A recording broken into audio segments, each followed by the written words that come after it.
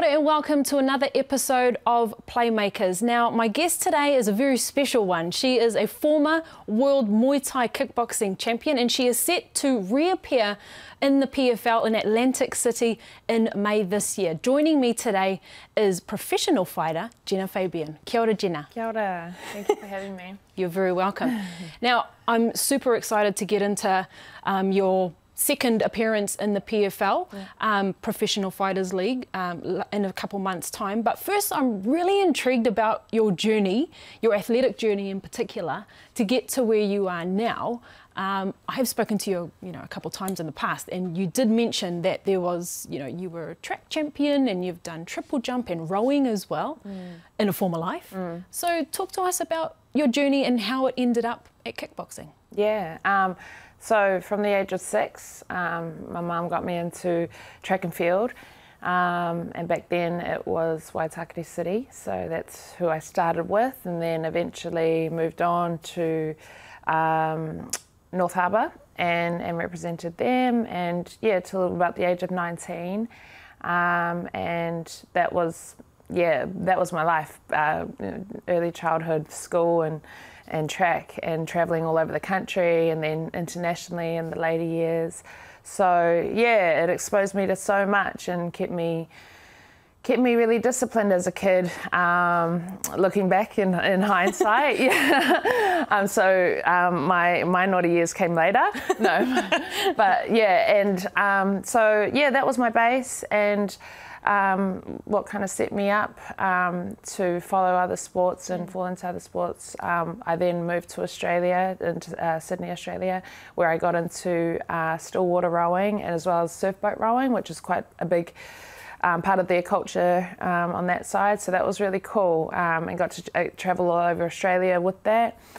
Totally something I've never been exposed to growing up. I was quite strict into track, like I said, and yeah, different culture, different world, and then went on a holiday to Thailand and found Muay Thai. Yeah, like literally my first martial art or first combat kind of training of any sort. I never did any kind of martial art growing up. So yeah, that was my first exposure to it very late in comparison to, I guess, when people tend to start training or getting into combat or fighting. So yeah, that was that, and it started with training, fitness, and for a bit of fun and learning a new skill, and then progressed into... Hang on, I'm actually pretty good at this. Yeah. So I thought at the time, but I really wasn't. I thought I was, no, but yeah, just found this passion and love for the training and the art itself, and later on the lifestyle, and I changed my entire life to commit myself to becoming a professional fighter. Wow. Yeah. It's not unusual for like a lot of the fighters that I speak to anyway talk about how, they played another sport first and then you were able to transfer these skills here into, into MMA or whichever art you take up. So how are you able to do that considering there was no, it was non-contact what you were doing before kickboxing? Yeah, I think what I took from track was just the disciplines that we had that were ingrained in me through the sport, and in terms of knowing my body and having that awareness, that physical awareness, and also the mental side of it that transferred, even though they were two totally different sports and skill sets. A lot of the mentality and the disciplines that are required in competing in any sport really did play a huge hand in me developing as a fighter and throughout those beginning years more so, and even to now, of course. So I think that set me up to be able to take on all these new challenges and new skill sets and totally, that world. Yeah. So, yeah. When you talk about when you were, in your track days and then rowing as a child, I'm guessing mum and dad or one of them were probably helping you and supporting you or chasing you around competition to competition. Yeah, it was a full-time job, and not realising, you just think that's just what mums do, you know, like, you know, cater to you your whole life. And so, yeah, no, bless my mother and my grandmother were, my staples growing up. And so, mum every week, like every weekend, and not including the trainings, you know, throughout the week, just financed and hosted that whole, you know, all those years growing up. And then Grandma and Nana, definitely played her hand in making sure that everything at home was taken care of. So I was very, very fortunate that, I had that support growing up. Yeah. So what did they think when you wanted to take on kickboxing, which was probably a bit left field to what they thought your path would be? Yeah, totally. Initially, like, they didn't understand it, and they and again, like, in hindsight, I get it now. But I had to kind of just, I don't know a nice way to say this, but almost leave them behind, because they didn't understand it. It was such a left field turn, like you said, and it's not something I ever grew up doing, like, you know, combat or fighting or combat training. And so they thought I was, initially my mum thought I was getting involved in some like underworld thing in Thailand, like, because I went on this trip, and then I was like, and then after a few months and organising and prepping and whatnot, I was like, okay, I've got an opportunity to move over there, Mum. And just so she thought I was getting involved with something. Yeah, she just didn't believe, like, I was gonna take on this whole new challenge and like become a fighter. And also my dad, was the same. Like, you know, so it took a little bit for them to understand it. And so what I had to do was just prove to them and show results with what I was doing and how serious and committed I really was to it. And as a parent, like the unknown and uncertain can be scary. And so that it was more them looking out and being concerned for me, if anything. Yeah. But now, and you know, throughout the years, as I did develop and come through, they're extremely proud. And it's not like they never supported me. It was just more I had to prove and show them, you know, that I was serious about this.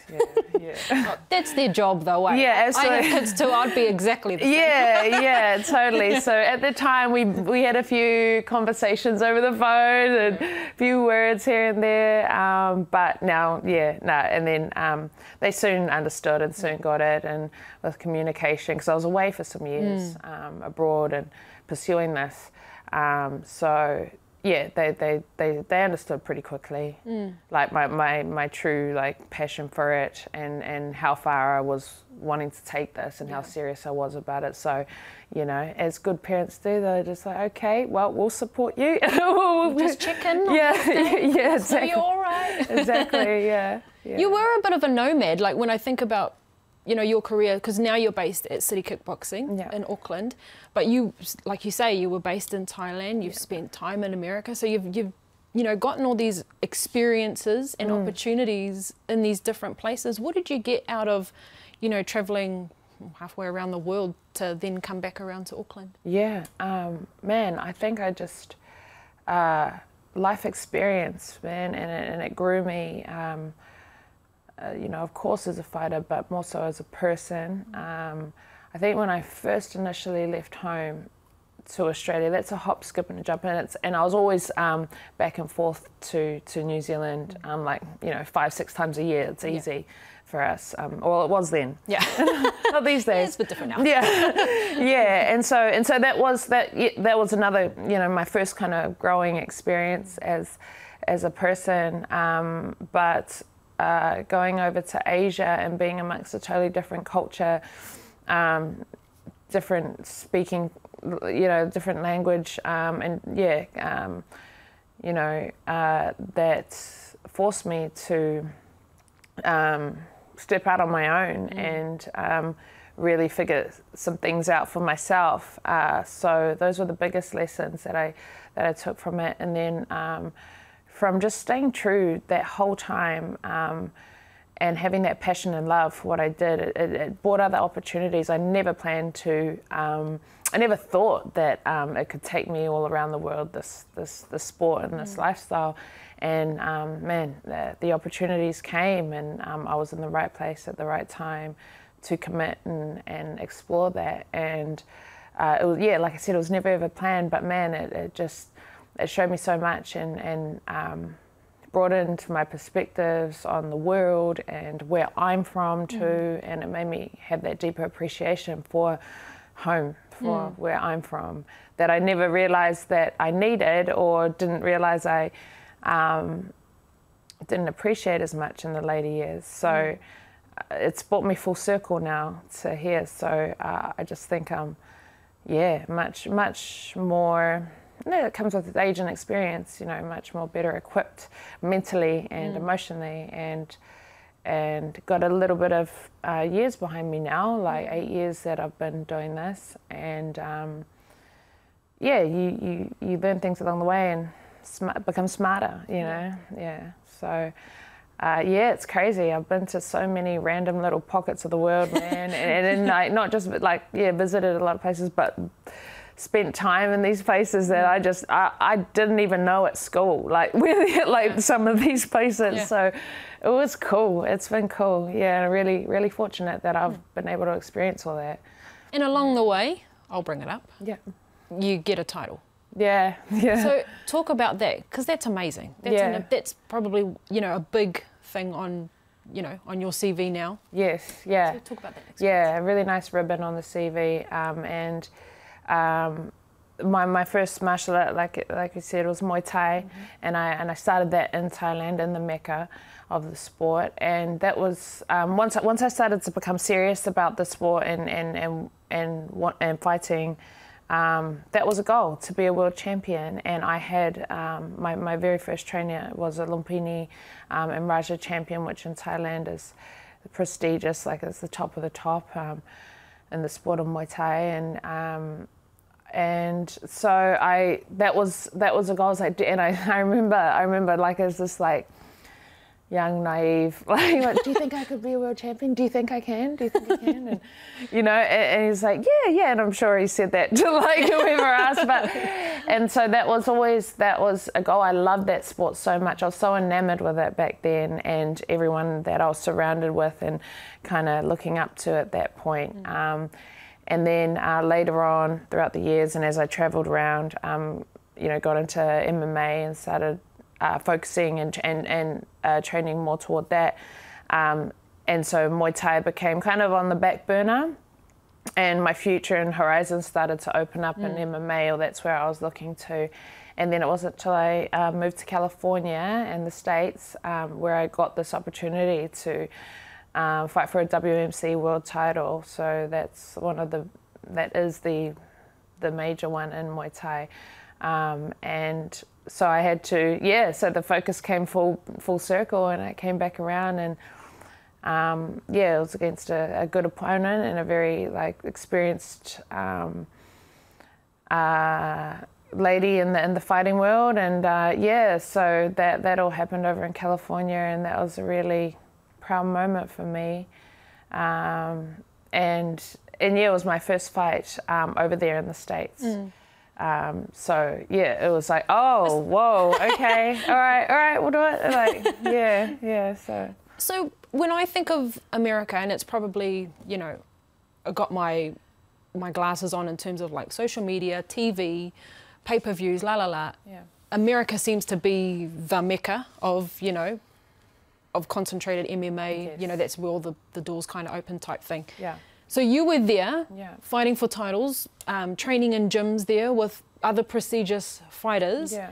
What drew you back to Auckland to continue pursuing your career and coming away from that environment?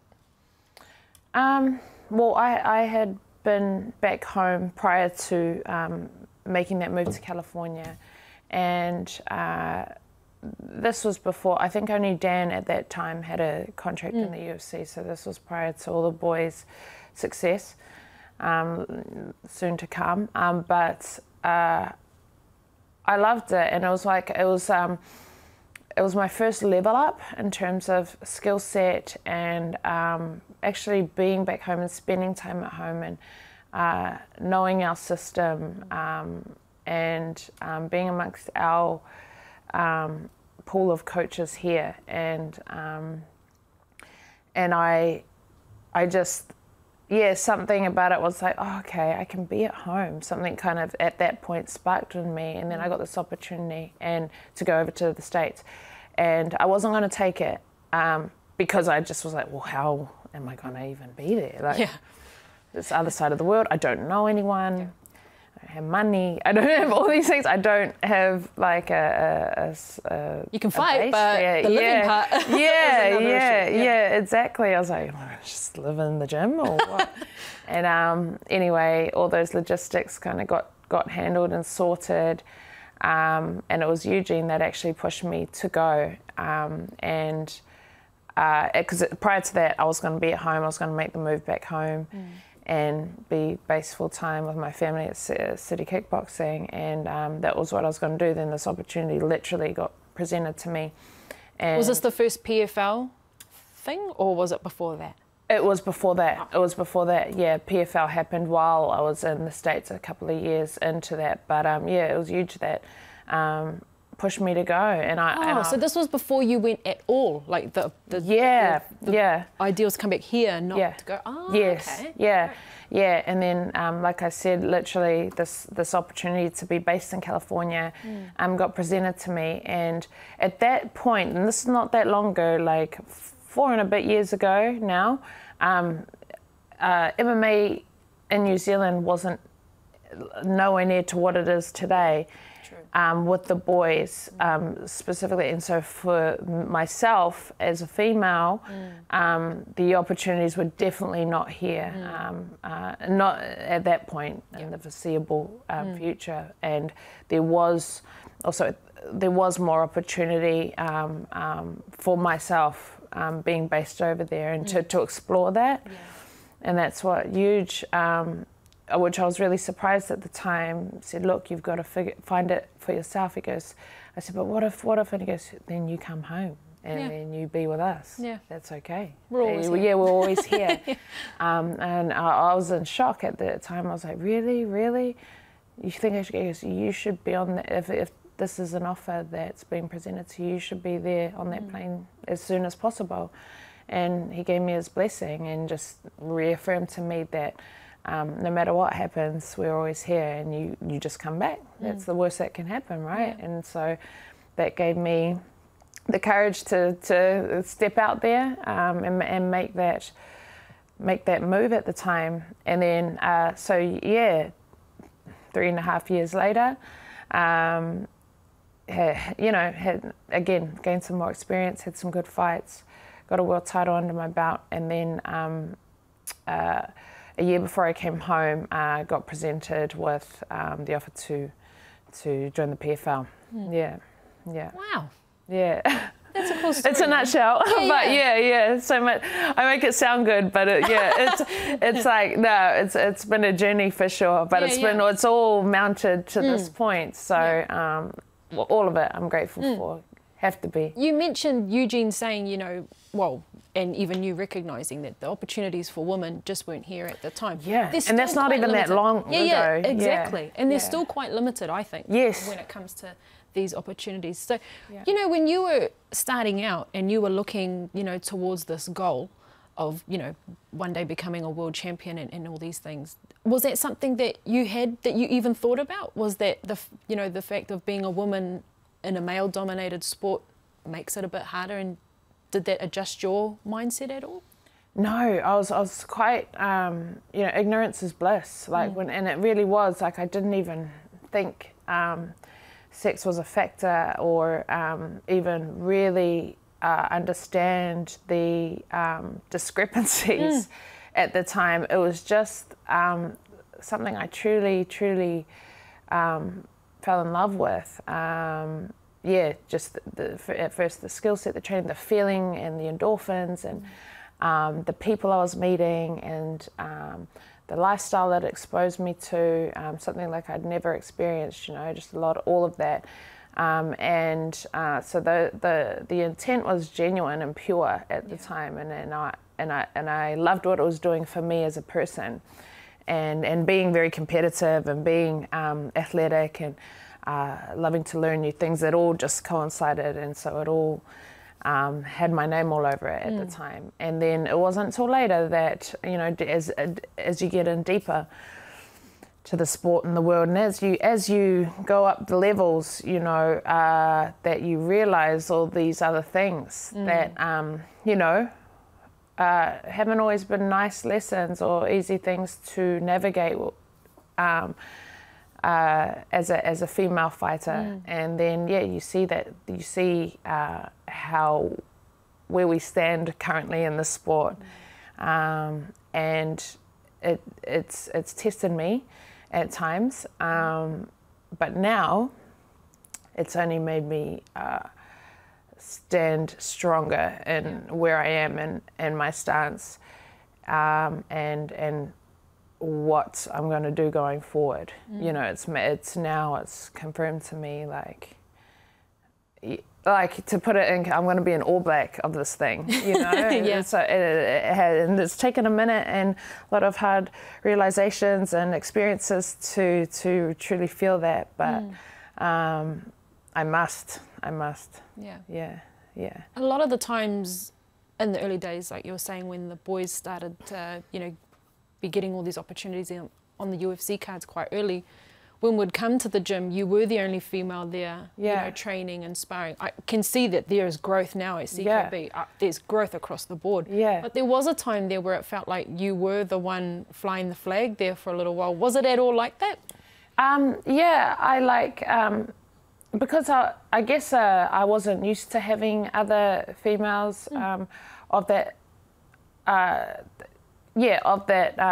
where I was at and what I was pursuing at the level that I was trying to reach around me so much. So it was just us, and that's just how it was. And I was just the girl that like would all banter with and pick on, and like, you know, would go back and forth. But it was, you know, so that was how it was, and like it was all of us. And then I go away, and of course I'm always in touch with everyone, but I don't truly see until I've come back.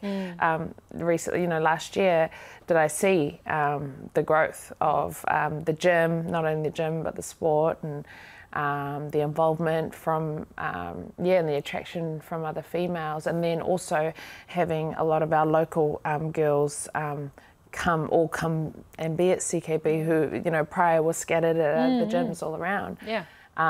So that's been so cool. I love having the likes of Baby and now Nai, and, you know, a few of the girls from all over, you know, a lot of the smaller girls as well. Just having that female energy, it's unique and it's needed in a place like that. And it's how different is it? How different is it to train, and is it, I suppose, you know, necessary?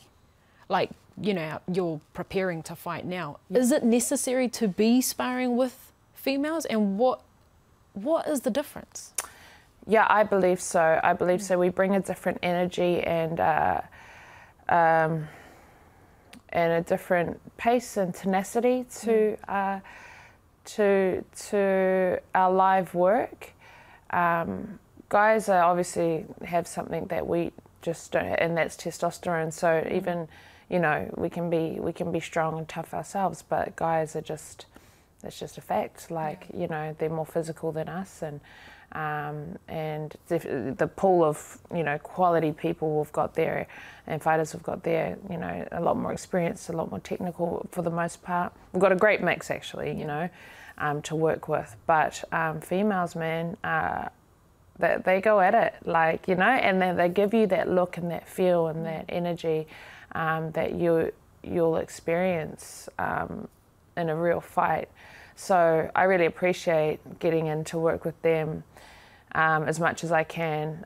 It's a feel and look that I feel is very important. And you know, yeah, having the option now to go between the two has been really cool. And like I mentioned, the likes of Baby and Nine, Genah, and yeah, a couple of other girls that are also coming up and that have been training for a while and that are looking to pursue fighting. Aroha and yeah, a few girls at the gym have been really great additions.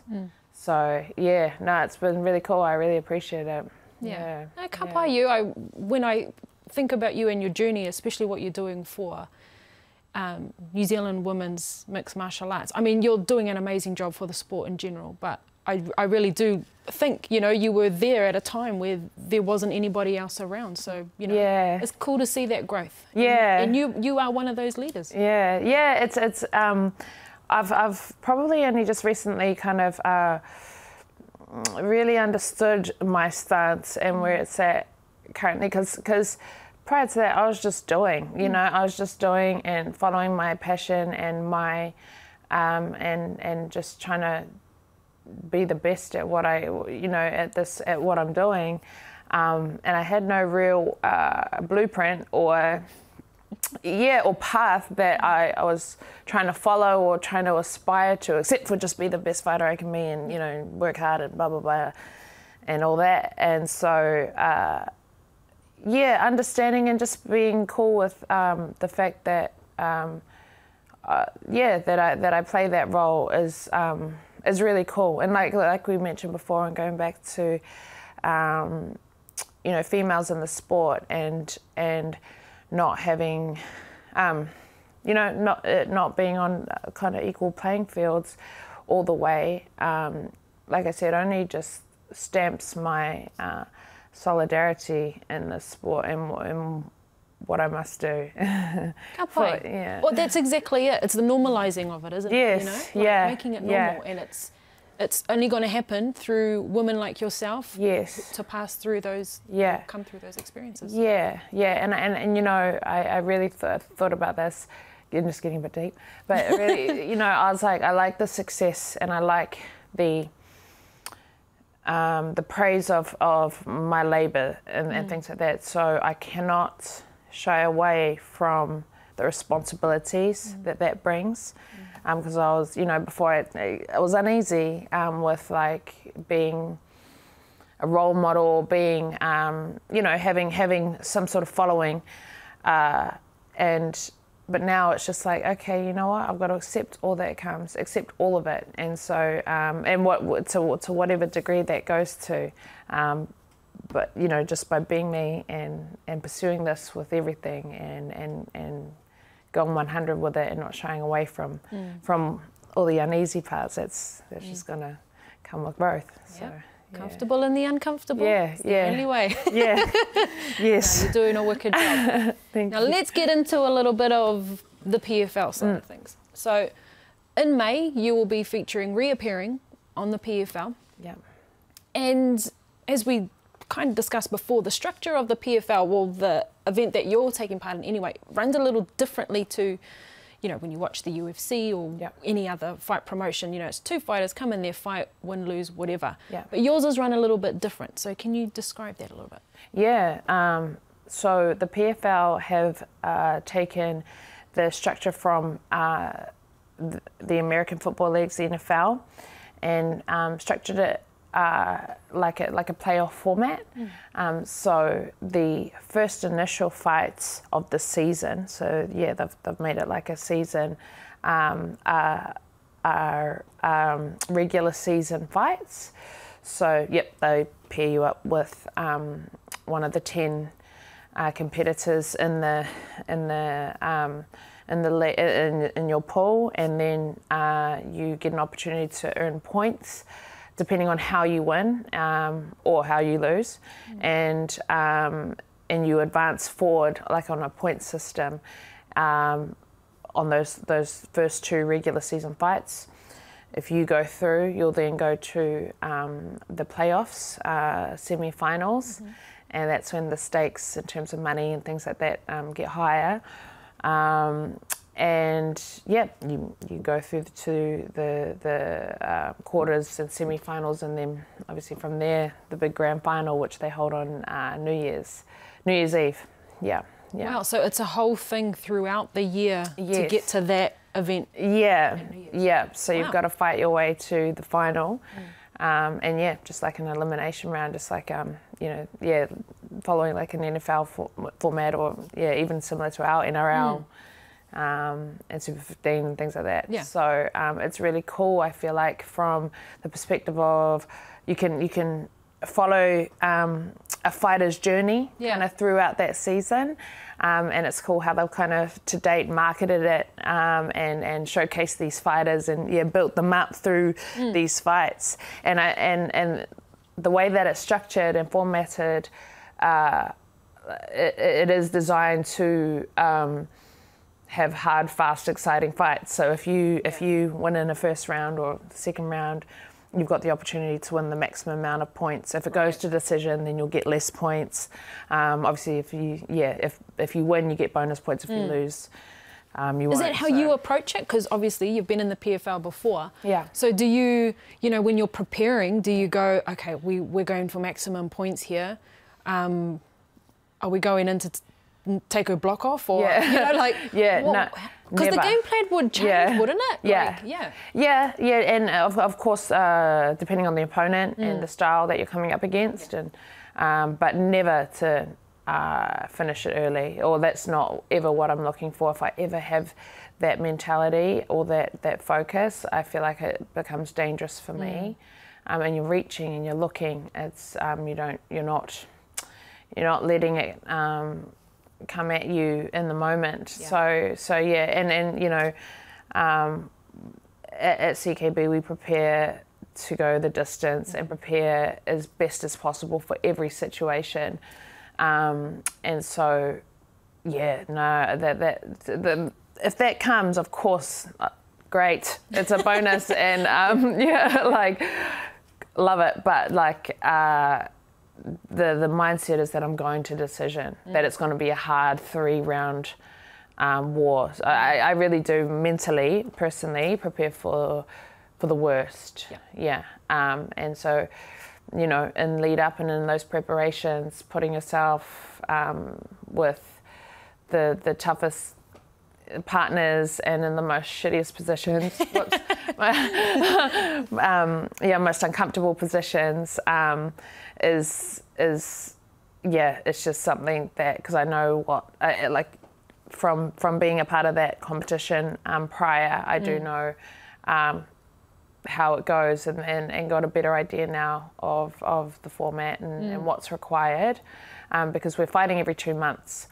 As well. So once the season's on, it's on, and it's your whole focus and your whole life throughout that season. So considering it's all these months, do you ever come out of camp? No. Like per se? No. And that was what I experienced for the first time in the season 1, and I know now what's expected and what's required to be able to compete like that. So it's been great, because I prepared really early for this.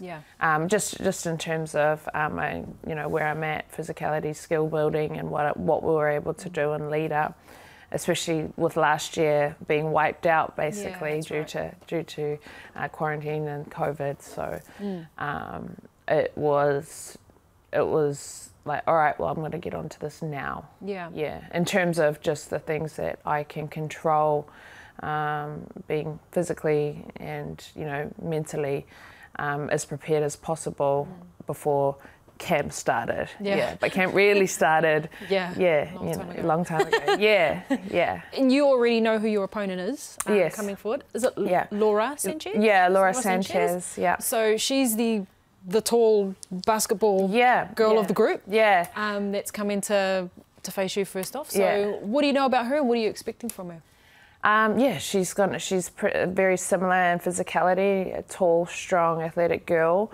And kickboxing, Yeah, a striking pedigree. She's from Duke Rufus's gym over in the States, obviously, and yeah, has a good stable, good coach.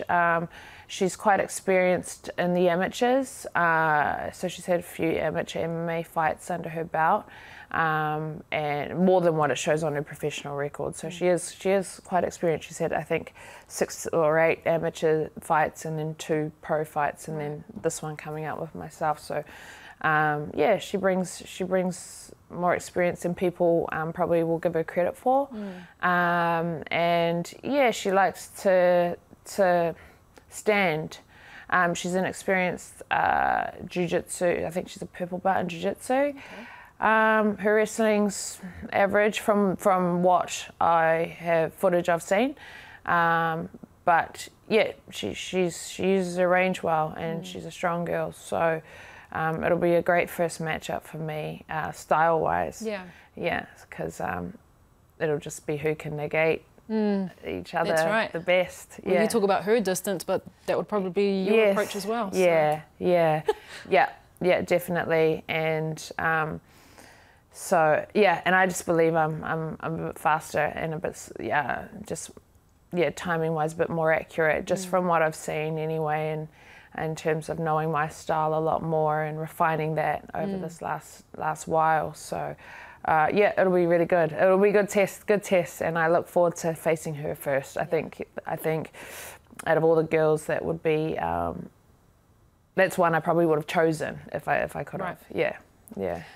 That's exciting. Yeah. I really can't wait. Yeah. Likewise. I know you have an opponent, but there's another person on the PFL roster who stands out. I mean, Clarissa Shields signing to PFL. Yeah. In the division, I mean, I think there is only one division, PFL, right? Yeah. It's your division. Yeah. Would there ever be a chance of you two colliding at some point in the future? Honestly, I feel like yes. I do. It's just something in me. When I found out she was getting signed, and when all that hype and hoopla was coming into the promotion, I was. I messaged you straight away. Like, this is the one. Yeah. sent him a link, and I just started talking about it to him straight away, and. Yeah, I think, she obviously has incredible accolades and brings so much from her boxing successes and experience, and she's quite vocal and brings that to it as well, and so that's great.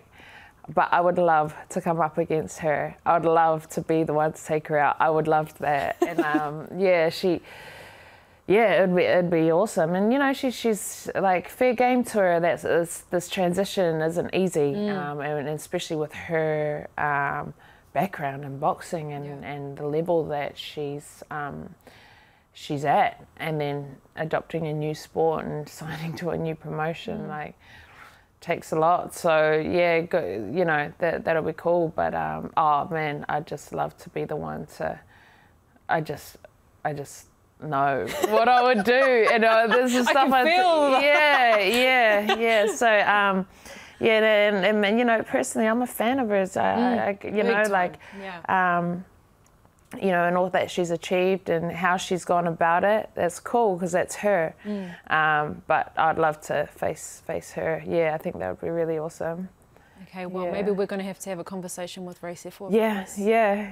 No. Give her wall-up fights, Ray, okay, and then hand her over. Yeah.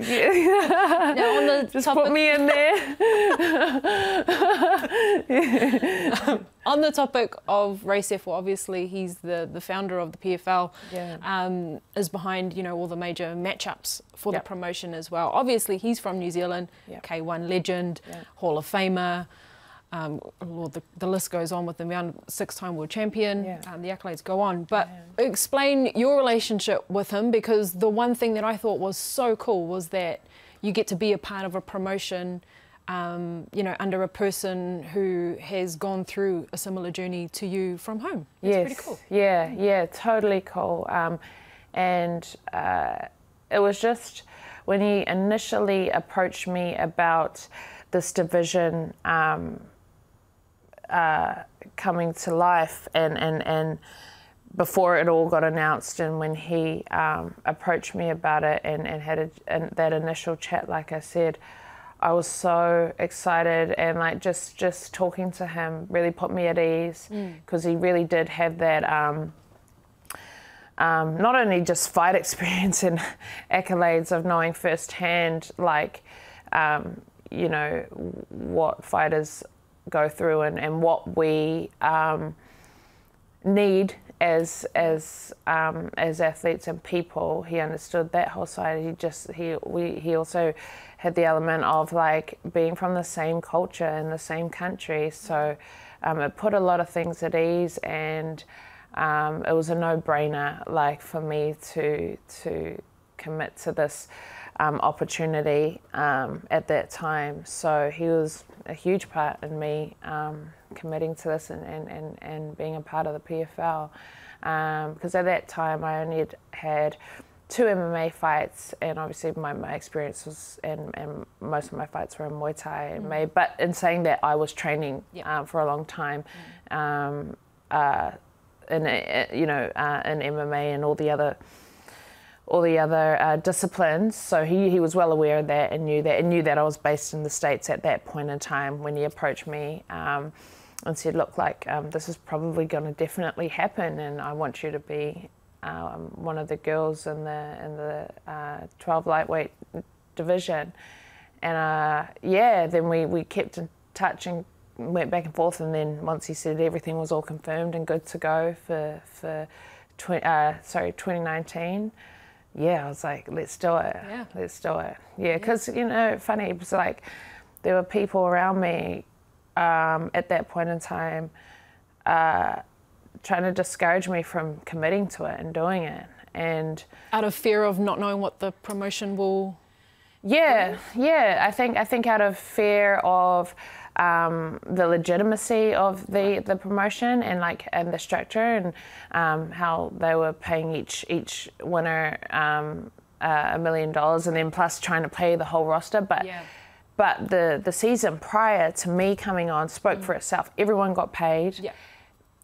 Well-run production, and there wasn't anything that negative really about, and there was amazing, exciting fights, and just another avenue for fighters to be a part of, another big major organization outside of the UFC. So it was all positive, and then it was a thing of my experience going in terms of MMA, but nothing stopped me. Like I was just like, no, I'm going to do this. I'm going to do it. I'm going to do it. And that was my whole thing. I was just like, it's nerve-wracking. Okay, but all right. Well, I'll never know, and I'm not going to not know. So he was, and when I voiced all this to him at the time, and we're going back and forth, and he was just super encouraging and supportive, and understood where I was at as a fighter, and also where I was located and situated, being away from home, not having,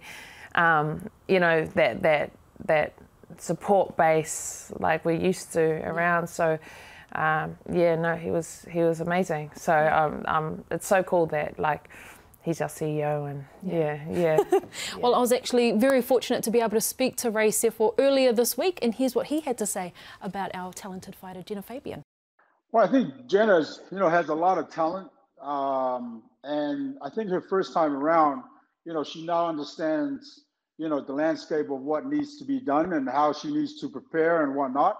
And I think her making the transition, moving back home with her, her team and whatnot in City Kickboxing, I think that helped a lot. So I expect the best of Genah this second time around. She'll be facing a girl by the name of Laura Sanchez, who also comes from a stand-up background, bit of kickboxing. She's done a little bit of amateur MMA, but also this is her first time on a big stage. So, like I said, I think the first time around, it gave Genah a lot of knowledge of what to expect in terms of a big show and whatnot. So she's going to walk in there as a veteran rather than a newcomer. So no, but I expect a lot of good things from Genah this year.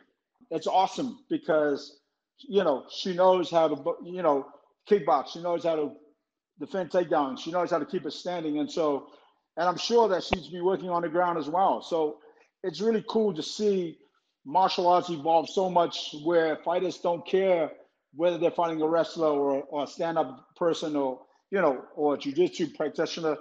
So it's awesome because it just it makes my job easier. City Kickboxing is actually really putting New Zealand on the map. We did it in our day in terms of kickboxing. David Tua did it in terms of boxing.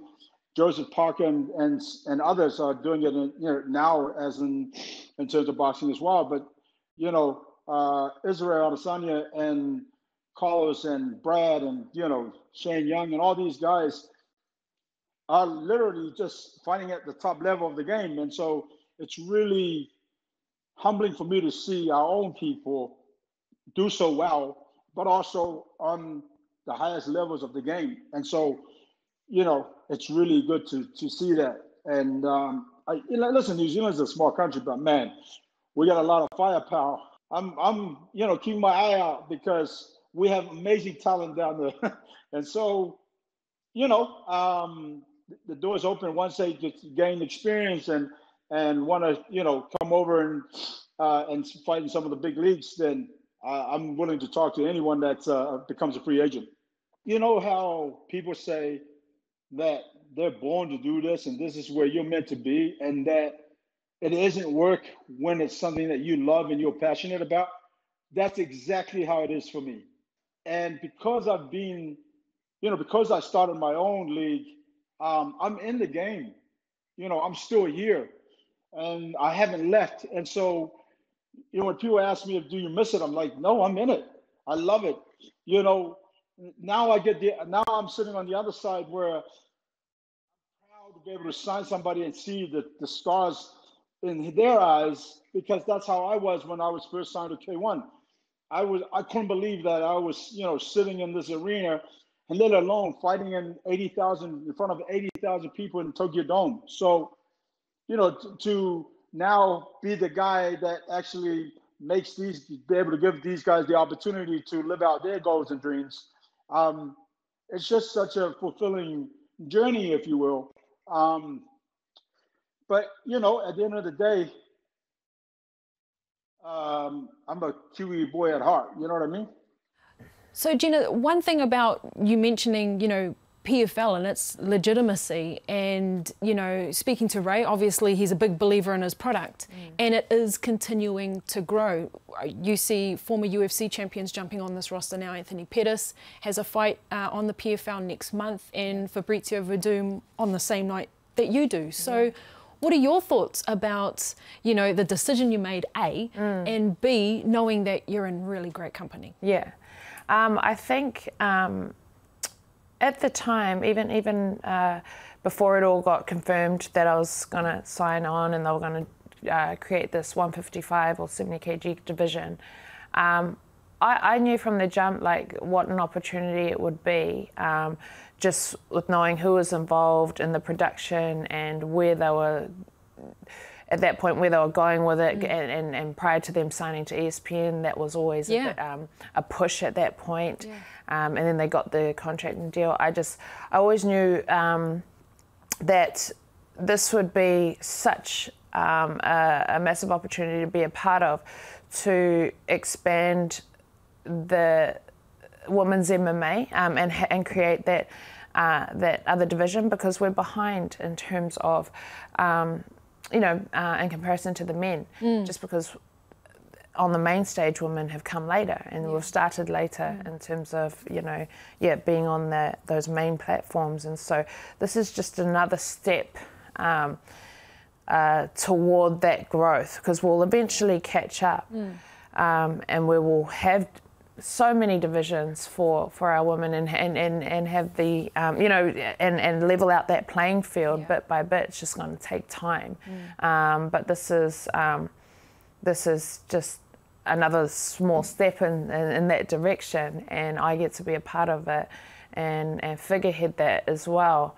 So yeah, I just want to do what I can to really solidify this division and grow it and for more to come in the years. So it's a huge opportunity to be a part of, and really fantastic that the PFL have been able to put this on, and it's so unique to what's currently out there in the other promotions at the moment. So to be a part of that's awesome. Yeah. It makes for exciting fights, and it makes for exciting viewing as well. And and the girls in our pool are legitimate killers, man. Like there's some really well versed girls in their own right. Like none of the girls in this division are cans or schlubs, especially this year. Like they've brought on a few more names who have been who are very experienced in the game and fought, ex-UFC, Strike Force, Invicta and things like that. So it's only getting deeper. And then I think with the structure and format, like we talked about, and the grand prize, it's becoming very attractive to a lot of the girls out there. What is the grand prize, by the way, Genah? $1 million. $1 million. Just a lazy million. Yeah. So we're building up to that all throughout the season. So the prize money just gets higher and higher each regular season fight and playoff fight as you advance. So huge motivating factors there. I bet. Well, so much to fight for, but in saying that, Genah, really do appreciate you coming in and giving your story about where you're at up until this point, and can't wait to see you soar even further in the future. So thank you so much for joining me. My pleasure. Thank you for having me. And you at home can watch Genah in action in May, first weekend of May here on Sky. PFL, Professional Fighters League, will be live on ESPN here on Sky Sport. Hei kona mai.